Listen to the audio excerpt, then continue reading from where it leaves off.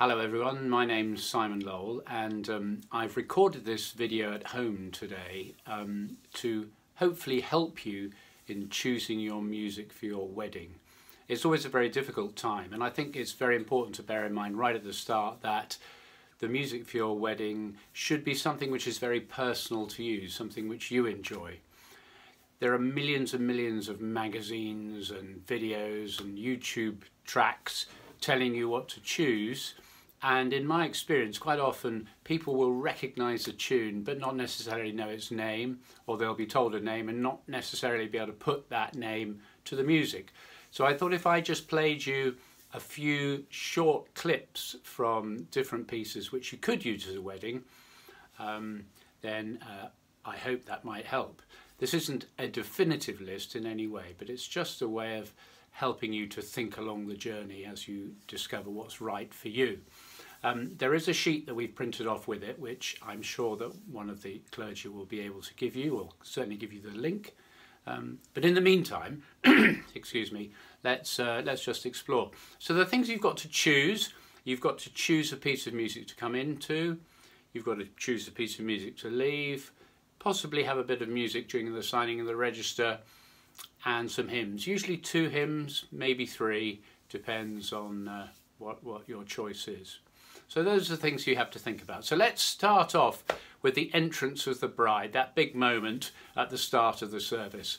So in my experience, there are a lot of brides, a lot of girls who only want to be married to the traditional music. Now that music is the Bridal March by the German composer Wagner, and it sounds like this, and I'm sure you'll recognise it.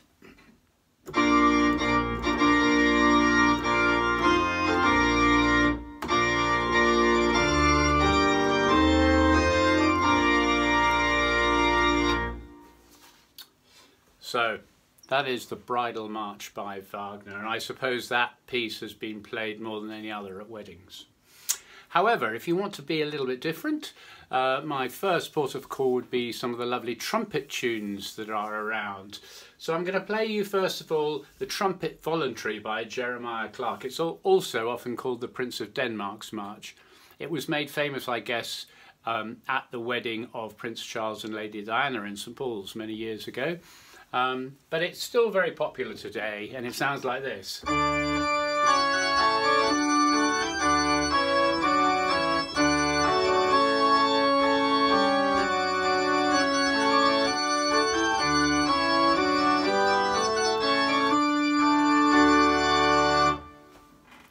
Again, that might be quite familiar to you, but if not, that's what it is. It's the Trumpet Voluntary by Jeremiah Clarke.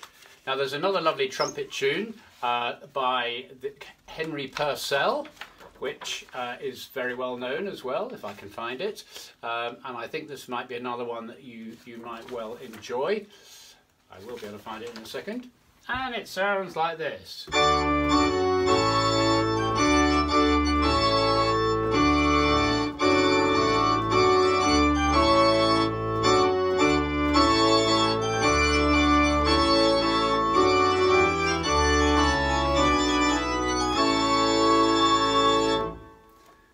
That's the trumpet tune by Henry Purcell. Then there's another trumpet tune. It's the Prelude to the Te Deum, and it's by a French composer called Charpentier. And I think, I can never quite remember, but I think this was used as a TV theme tune at some time many years ago. So you might recognise it, but it's a jolly tune.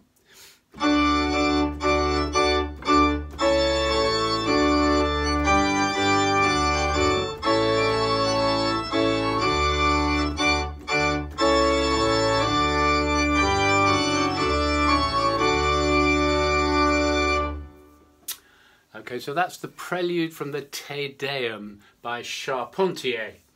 Now, you can never go wrong with Handel. Handel's music works really well for all sorts of things. And this piece, which is a piece from the Water Music, it's called the Hornpipe from the Water Music. And this would work really well to come into, but it would also work really well to leave. You may recognise this. Here we go.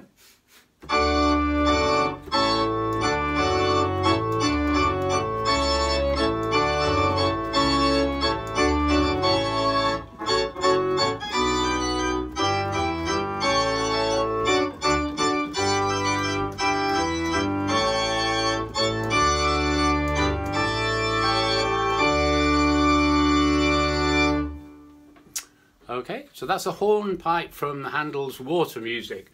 Coming in, going out, works both ways. Now, there's also a lovely piece by a German composer called Karg Elert, Nun Dankit, Now Thank We All Our God. And this piece is often recommended for wedding introduction as well. And it sounds a bit like this.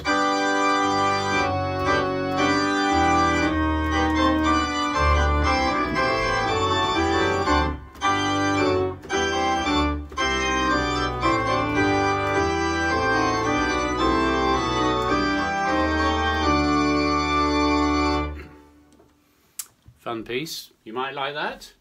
If not, another very popular one, let me find my book again, another very popular one is The Arrival of the Queen of Sheba, which people like, and it's a nice jolly one to skip down the aisle to, and it sounds like this.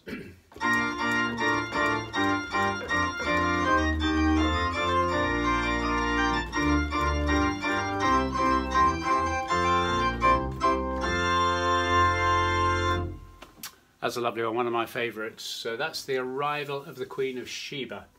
And here's one more trumpet tune for you by the blind English organist John Stanley. This one is not so well known, but works ever so well.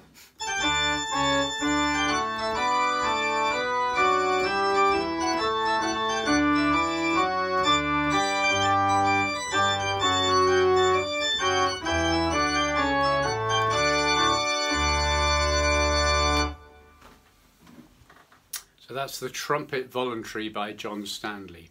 So, as I say, those are not definitive choices, but there are a few suggestions for you for pieces that you might like to choose for coming into. So, have a think about that, and let's move on and have a think about pieces to leave the church to. So as with the coming in music, it's the same with the exit. There are a lot of brides that don't feel properly married unless they have the wedding march, Mendelssohn's Wedding March, which is this.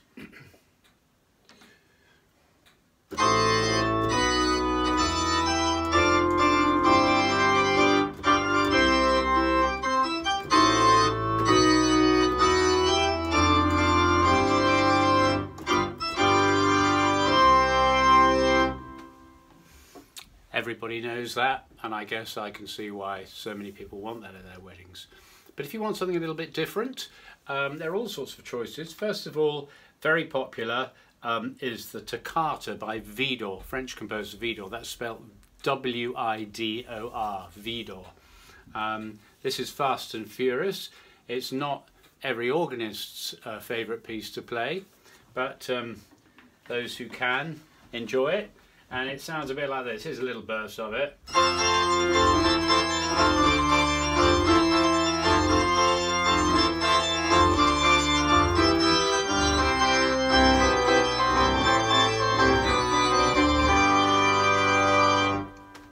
Lots of fun. A really good piece. And another one in a similar vein is by another French composer, by Louis Vierne. That's V-I-E-R-N-E, Louis Vierne, who wrote 6 organ symphonies. And this is the last movement, the finale from Symphony No. 1. And again, it's fast and furious and a lot of fun.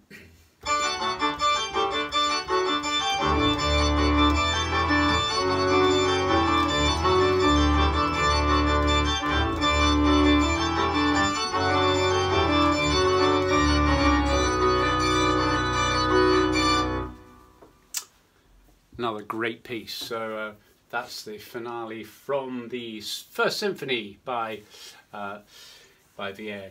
So I mentioned the hornpipe by Handel, which you might enjoy having. There's also another bit of firework music from the firework music, La Réjouissance, the rejoicing. And you might recognise this one. This is a jolly good one.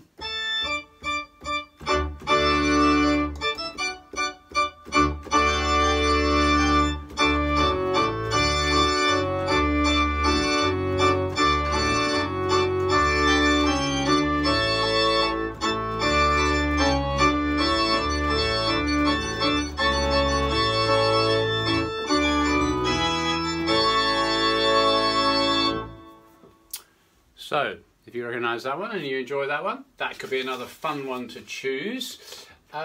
There is a piece by the English composer William Walton, who wrote a piece called Crown Imperial, very regal piece.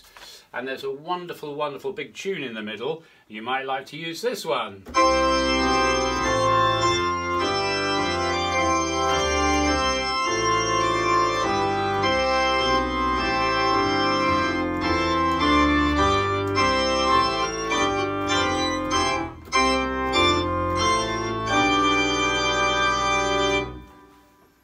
Always fun, stirs me up, that one. And I've also been requested quite often the theme tune from Beethoven's Ninth Symphony, the Ode to Joy, which is this.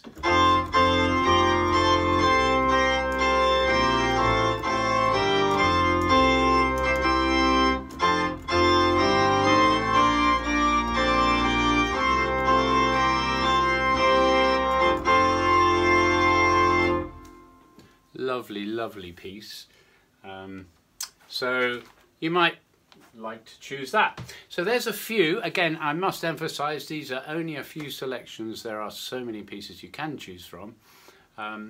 But hopefully that might help you along the way. So that's coming in and going out.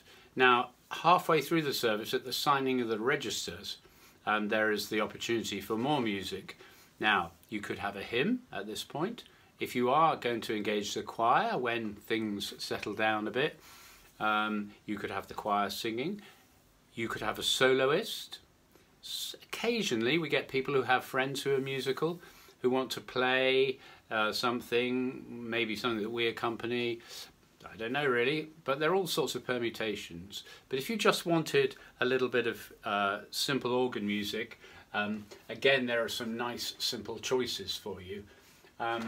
I'm going to start off with probably the most well-known for a wedding, which is Jesus, Joy of Man's Desiring. And I will play you just a little bit of this for you.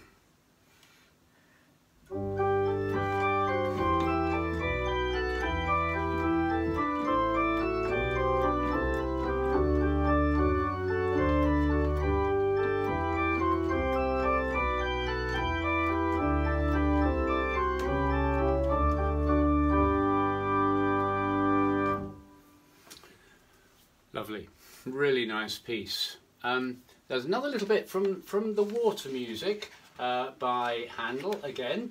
Let's see if I can find this, which people again are very fond of, and I get asked for this quite a lot. It's just the air from the Water Music.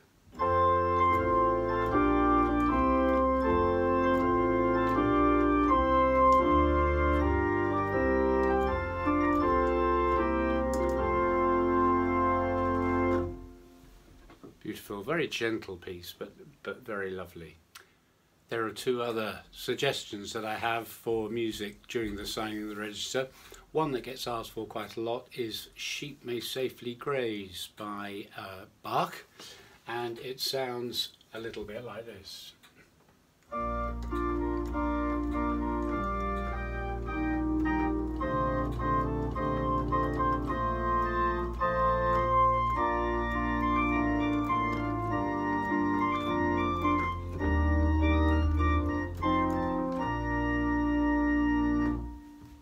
Probably recognise that. And also here's a lovely piece by English composer called Ralph Vaughan Williams, and it's based on a lovely Welsh tune, Rhosymedra, and it's very beautiful, and it sounds a little bit like this, nice and gentle.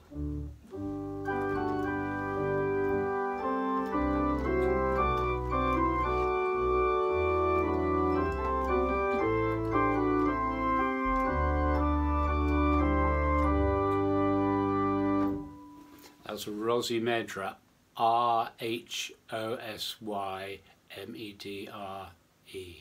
Rhosymedra, Vaughan Williams. Good. So there is a selection of pieces for during the signing of the register. As I say, you could have a soloist, you could have the choir, all sorts of things, just a hymn, but just a little bit, a few ideas for you there. So the final selection that you now need to make is for your hymns. As I said earlier, normally we have 2 hymns in a wedding service, occasionally 3. You need to just talk to the priest about that and see what you would like. I think my one piece of advice to you would be this, to try and choose hymns that are well known. I've experienced on many occasions couples who perhaps are slightly pressurised into choosing hymns that perhaps Granny sang at school, which maybe 70 years ago were popular, but which now nobody knows. And there's nothing worse at a wedding service than the organ playing over the hymn and then nobody singing at all. So try and choose well-known hymns that everybody knows, and it sort of helps along, okay? So there's big choice, and again, these are only a few suggestions for you. In the wedding service, Psalm 23, The Lord's My Shepherd, features, and the most popular setting of that is called Crimond, and works really well, and it sounds like this.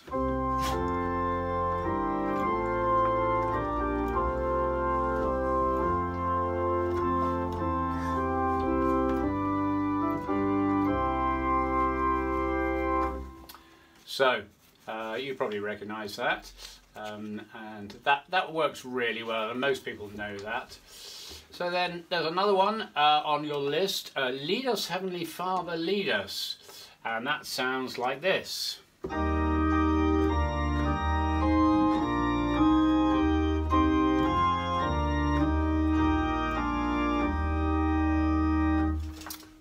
Lovely hymn. Very popular indeed is Love Divine or Love's Excelling. And the thing about this hymn is there are 2 well-known tunes. So you can go for the early one, which sets 4 lines, or the more contemporary Welsh one, which is called Blaenwen, which sets 8 lines. So the first one is the John Stainer tune,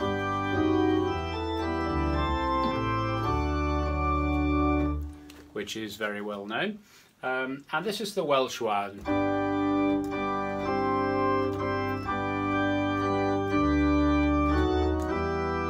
Etc, etc. Lovely, lovely tune. Both of them are well known, so I think if you chose either of them, you'd have a lot of people singing along. So that's always a good choice, that one. Then we have another setting of Psalm 23. This time, the King of Love my shepherd is. I will just find it, and it sounds like this.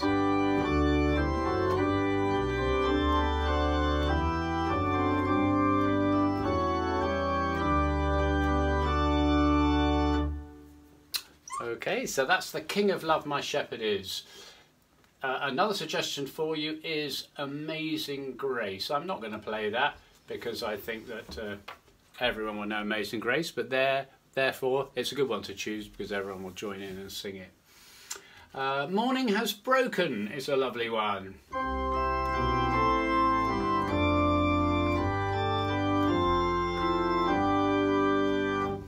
Sung originally, I think, by, what was he called, Cat Stevens, Youssef.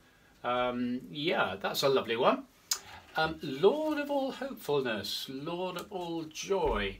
I remember singing that one at school myself, and it was always a fun one. This comes up a lot.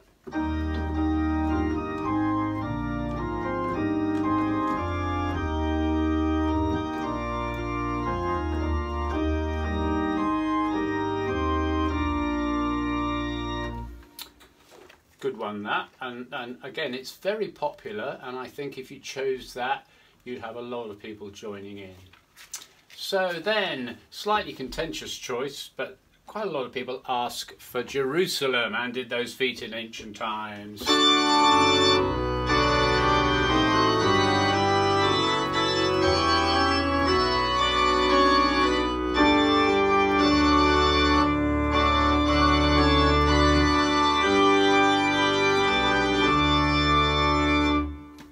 Always fun. And then there's Praise My Soul, the King of Heaven, which is always a good one to start off with.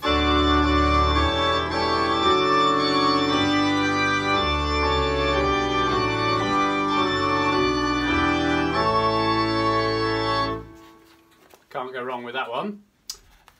Immortal Invisible is another one which is very popular. Try this one for size.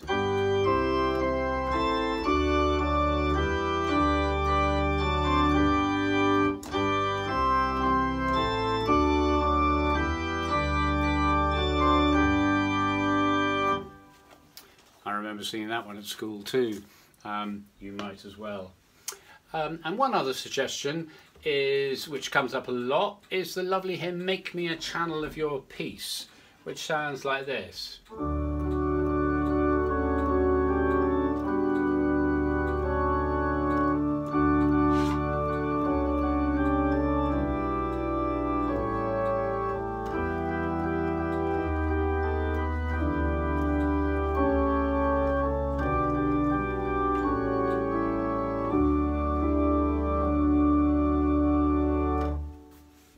That's "Make Me a Channel of Your Peace," which works really well. So, just a few suggestions. There are so many more, and I suggest that you do talk to whoever is taking your wedding and tell them what you want. As I say, it's just important that you choose music that is personal to you and that's going to make your day very special. So I won't go on any longer. I hope this has been helpful. If you need to get in touch with me and talk about other suggestions, please do so. Sometimes people come up with some really wonderful ideas. Sometimes you just hear a track or something that you wonder whether it works on the organ. Some things work really well on the organ, others not so well. And I think you just have to bear in mind that if you have something translated on the organ, it's not going to sound quite like the original recording. But anyway, best of luck with your choice, and I wish you every happiness on your special day.